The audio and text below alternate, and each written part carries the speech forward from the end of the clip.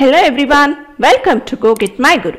Introduction to Dotnet. So what is Dotnet? Is it a language? No, it's not a language. It's a framework designed and maintained by Microsoft. If you are from a non-programming background, this framework word might be new to you. Let me just give an idea about what is framework. Framework consists of large libraries, runtime environment, and modules. So these large libraries are nothing but predefined classes which programmer can pick and write their applications.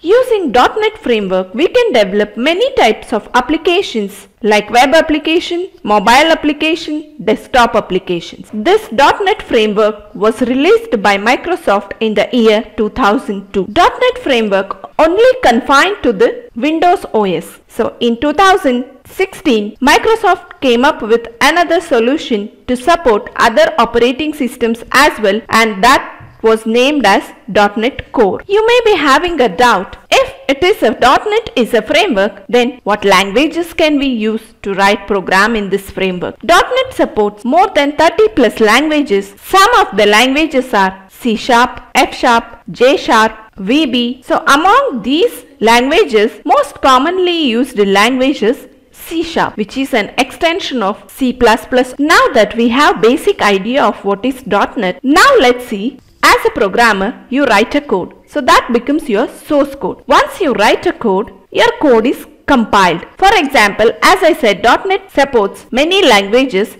So you can write code in C#, F#, J# or VB. It is compiled by language specific compiler. If you are writing a code in C#, C# compiler compiles your code. J# compiler compiles your J# code. So who takes care of all this? This is everything is taken care in framework, and once your code is compiled, you will get some file. So why do we need a compilation? Because compilation is necessary because machines can only understand zeros and ones, but we are not writing codes in zeros and ones.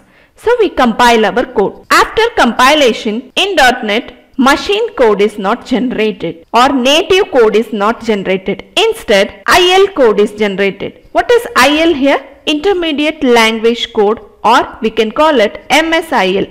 MSIL stands for Microsoft Intermediate Language Code. So this code will be in intermediate language. Either .dll or .exe is generated. Then this is not a machine code. Then who will convert this code to machine code? That is done by CLR. So CLR is the heart of .NET framework. CLR stands for Common Language Runtime. That means it has JIT compiler. So whatever the IL code generated after compilation step, it is given to JIT compiler. JIT is nothing but just in time compiler. So this just in time compiler generates a native code or a machine code specific to your operating system. So what is the advantage of that CLR here? Assume you have written a code in C# and another person has written code in F#, and if your operating system is Windows, JIT compiler converts native code to the underlying operating system. That means Windows operating system.